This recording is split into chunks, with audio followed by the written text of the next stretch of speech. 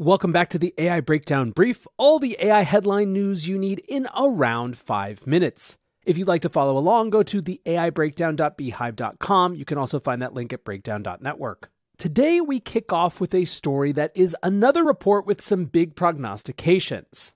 This one comes from investment bank Goldman Sachs, and they say that by 2025, AI investment could represent up to 4% of US GDP. This comes from the article, AI Investment Forecast to Approach $200 billion Globally by 2025, that was published a couple days ago this week. Now, even in a world of bombastic AI reports, this one is bombastic. The article begins, innovations in electricity and personal computers unleashed investment booms of as much as 2% of US GDP as the technologies were adopted into the broader economy. Now, investment in artificial intelligence is ramping up quickly and could eventually have an even bigger impact on GDP, according to Goldman Sachs economics research. So first, let's look at what they're estimating those investment numbers in AI are in the US, in China, and across the world. In 2021, the world saw $93.54 billion of investment in AI. That actually came down slightly in 2022 to $91.9. But in 2023, Goldman estimates that the world global investment in AI will equal $110.19 billion.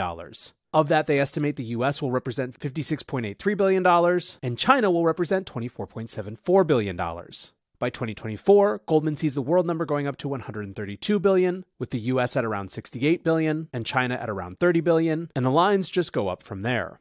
Part of what Goldman's argument rests upon is the fact that people are understanding, widely speaking, just how much labor productivity could be increased by generative AI across a huge number of different industries and sectors. However, as Goldman puts it, for large-scale transformation to happen, businesses will need to make significant upfront investment in physical, digital, and human capital to acquire and implement new technologies and reshape business processes. So effectively what they're saying is that there will be this period of transition where a huge amount of upfront money will have to be spent in order to retrofit the business world for the AI era. That means investing in actual infrastructure, which might mean things like compute infrastructure, but it also means reskilling employees, which of course comes with a price tag as well. When you view this $200 billion number not as some generically inflating investment amount, but representative of a key transitional period, I think it starts to look a lot more realistic. To give evidence of that, they point to previous tech-driven productivity booms, which they say have been driven by large investment cycles. In the case of both electricity and personal computing, Goldman shows how increases in investment in the underlying infrastructure. In the case of personal computing, that means information processing equipment and software investment. And in the case of electricity, that means manufacturing equipment and plant investment, led then with a lag of a few years or a half decade to productivity growth that, broadly speaking, mirrored that level of investment. Goldman writes, AI-related investment is climbing from a relatively low starting point and will likely take a few years to have a major impact on the economy. Over the longer term, AI-related investment could peak as high as 2.5 to 4% of GDP in the US and 1.5 to 2.5% of GDP of other major AI leaders. They also point out that there has been a seminal shift just recently. Goldman writes, even though it will take time for AI to boost productivity, market interest in AI has already increased rapidly, with more than 16% of companies in the Russell 3000 mentioning the technology on earnings calls, up from less than just 1% of those firms in 2016. Roughly half of that spike came after the release of ChatGPT in the fourth quarter of 2022.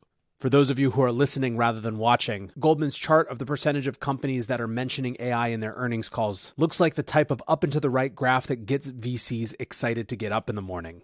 Now, what about who benefits from this $200 billion of new spend? Goldman says that they expect it to be concentrated in 4 key business segments. The first is companies that train and develop AI models. The second is those that supply the infrastructures, i.e. data centers. The third is companies that develop software to run AI-enabled applications. And the fourth is enterprise end users that pay for those software and cloud infrastructure services.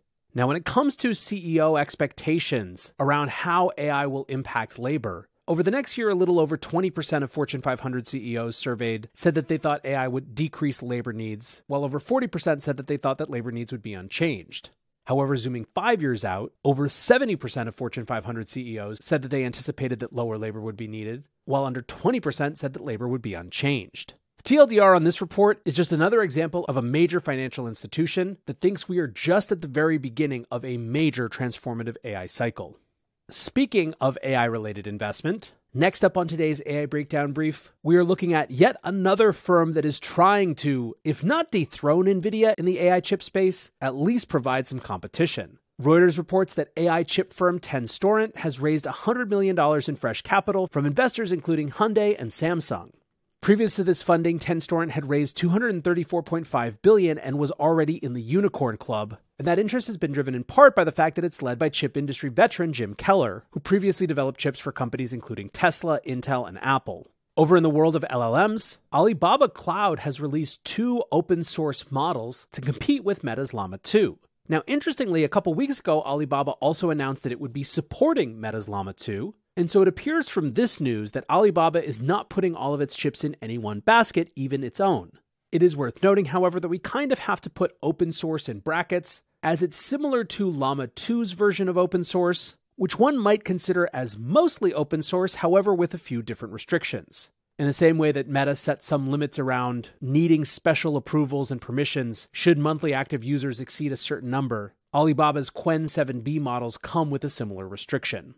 Finally today, if there was any doubt where Google search is moving, the company has just released a number of updates for their experimental search generative experience. On Wednesday, August 2nd, they released a blog post called 3 New Things You Can Do with Generative AI in Search.